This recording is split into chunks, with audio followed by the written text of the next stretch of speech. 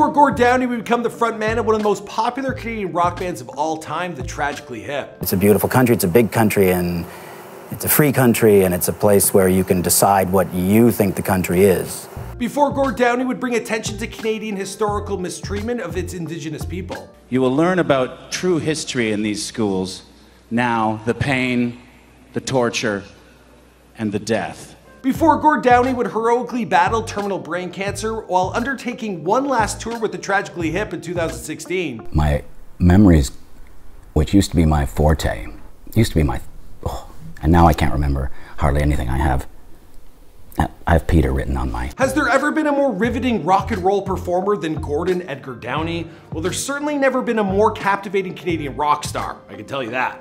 Now today, you might be able to choose from any one of the ton of the Tragically Hip performances to view online, but trust me when I say experiencing Downie's art that way, it simply doesn't do it justice. In order to really get a sense of who he was and what he meant to the legion of the Tragically Hip fans, well, you had to be there in the moment to truly feel his energy. Even after being diagnosed with glioblastoma, an extremely fast-acting and deadly type of brain cancer, well, Downie, he traveled across Canada drawing out every last bit of happiness he could from his fans who were preemptively mourning his loss.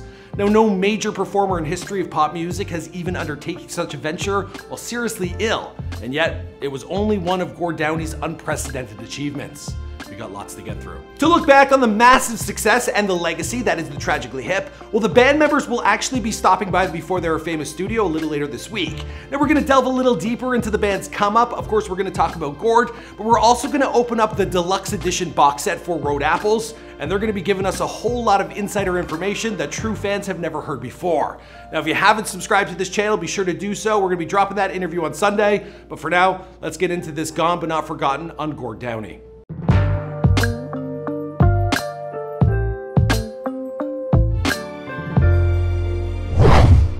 Gord Downie was born on February 6, 1964 in Amherstview, Ontario.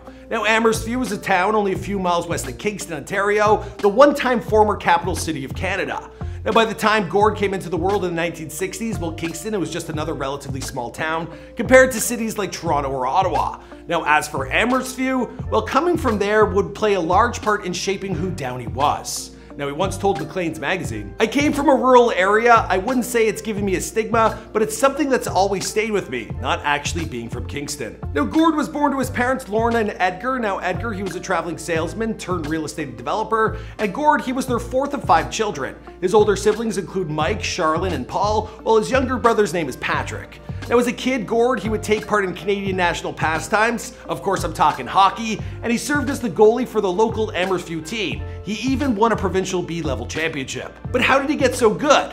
Well, Harry Sinden, the man who would one day lead the Boston Bruins to a Stanley Cup win, as well as Team Canada to a victory at the 1972 Summit Series against Russia, well, that was Gord's godfather. So my guess is, well, he got some pretty good pointers along the way. When it came time to find a spiritual guide or advisor for me, which is what a godfather is supposed to be, they asked Harry and Eleanor if they would be godparents to me and my brother Pat.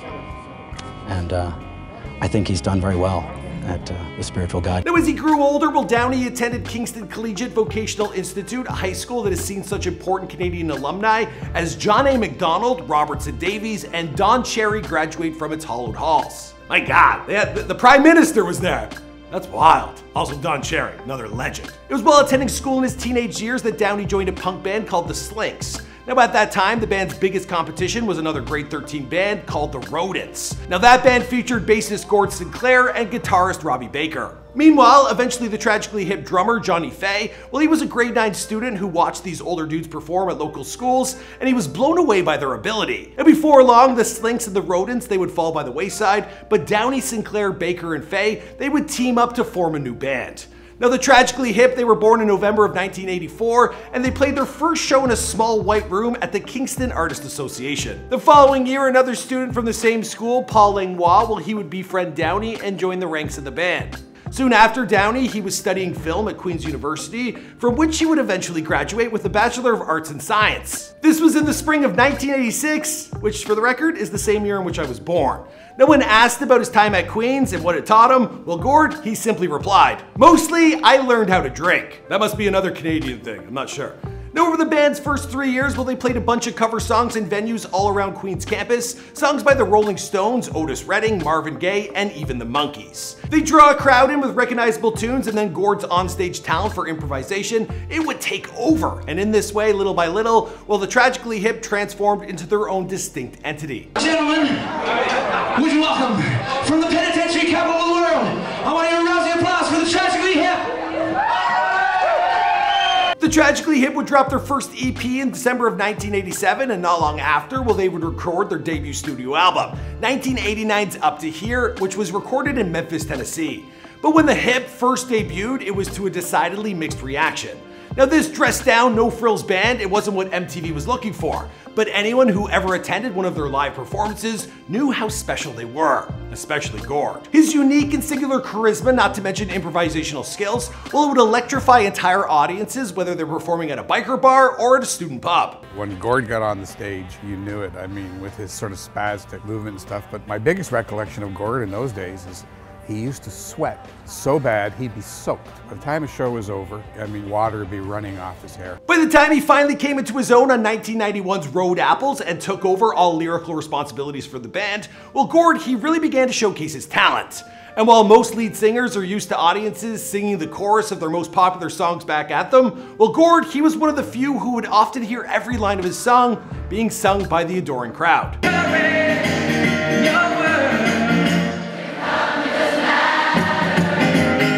Of course, as I mentioned in the intro, the band will be coming into studio. We're going to be talking a whole lot more about Road Apples, so be sure to stay tuned for our interview. It is dropping on Sunday. I want to talk about the original title of Saskadelphia. If you went with that, how do you think things might have played out? Would it have been any different? It's really hard to say. I mean, that was Johnny originally suggested that title, and it was kind of a reflection of where we were at that point, touring around for Up to Here, and we were playing like 5 nights a week. Never really knew where we were. And someone had said in the band, like, where are we tonight? And Johnny said, Saskadelphia, you know, and we thought it was hilarious. It kind of was very North American, and it made a lot of sense for us at the time. And the record company actually they hated it. They didn't want to use it. So we suggested, well, why don't we, you know, they thought it was too Canadian sounding. Said, well, why don't we call it, you know, Road Apples? And they loved that, not knowing, of course, that for Canadians, Road Apples are frozen pieces of horse you play hockey with in the winter. By 1992, and the release of their album Fully Completely, well, the Hip would reach the mountaintop, eventually moving enough copies of the album to go certified diamond. Now, from that point on, well, the Hip, they were off and running, creating 10 further albums, 7 of which would reach the top of the Canadian sales charts. Eventually, in 2001, well, Gord, he would take something of a left turn when he embarked on his first solo album, Coke Machine Glow, compiled of songs that his Hip bandmates had rejected over the years, as well as original verses taken from an accompanying book of poetry that he released at the same time. Now, this album, it was far removed from the normal type of music that the Hip produced. In fact, it left both the press and longtime Hip fans somewhat lukewarm. But among his musical peers, well, the first solo project remains Gord's most cherished accomplishments. Now, throughout the rest of the 2000s, well, Gord, he would occasionally drop a new solo album as a sort of release valve for the pressure of his career with the Hip. It was also around this time that the band's sales and radio play, they began to decline, but never enough to make them to be considered an afterthought. Now, as he became an elder statesman on the music scene, well, Gord, he also began to focus more and more on his side passions, like turning his attention to environmental issues, especially those being investigated by Lake Ontario Waterkeeper, a Canadian water charity run by former Queen's University classmate Mark Matson. Now, while Downie often felt like he didn't belong at these types of events at first, well, he quickly made it a point to educate himself on the topics, and of course would become a vocal proponent for change. It just resonated with me. Anyway, I'd lost contact with the lake and with the water and just assumed it belonged to someone else, but in fact it doesn't. It belongs to us. It's in the commons, you know, all this stuff. In 2016, Downie, he undertook what he considered to be the most important thing he would ever accomplish, the release of his album, The Secret Path. Now, this addressed the legacy of residential schools in Canadian history. In particular, this work includes the story of Chenny Wenjack, a 12-year-old boy who froze to death while trying to walk 600 kilometers back to his home and the family that he was taken from. Knowing that he had the country's full attention after the Hip's farewell tour, well, Downie, he spent the last few months of his life shining a spotlight on this important topic.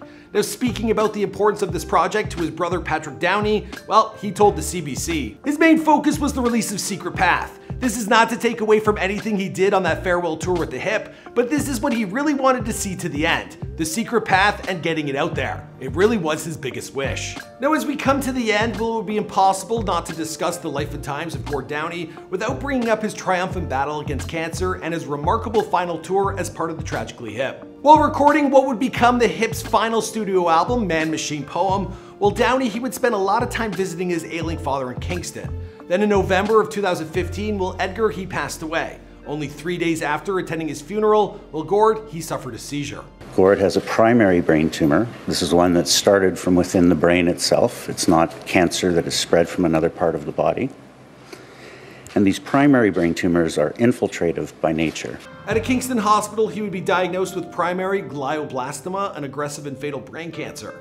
Now for months afterwards, Downie, he fought the disease with craniotomies, chemo, and radiation, but sadly, none of it would work. In May of 2016, the band, they would announce not only Gord's illness, but his intentions to tour and promote their final album. What followed was the transformation of Gord Downie from an aging rock star into a tragic hero of mythic proportions.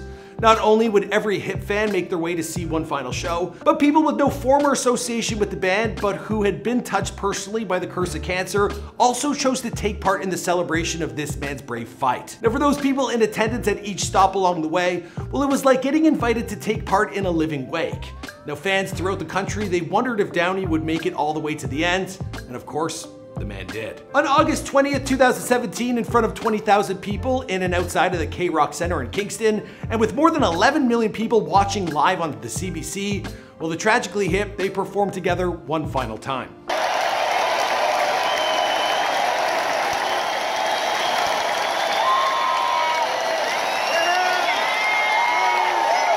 In the following months, we would see the release of The Secret Path in September, and then in December of that year, the Assembly of First Nations would honor Downie with the Lakota spirit name, Wakapi Omani, or the man who walks among the stars. On October 17, 2017, Gord Downie became the very embodiment of his spirit name when he passed away with his children and his family by his side. We here at Before They Are Famous have missed him every day alongside all the rest of you, and few artists, they meant as much to an entire nation, and even fewer stood for the types of important things that Gord dedicated so much of his last remaining months to. Rest in peace, Gord Downie. You will be missed, always. Okay, we're gonna end that video there on a somber note. Of course, if you're a true The Tragically Hip fan, you're gonna wanna hear what the band members have to say when they sit down with me. So that interview, of course, we're gonna touch on Gord. How could you not?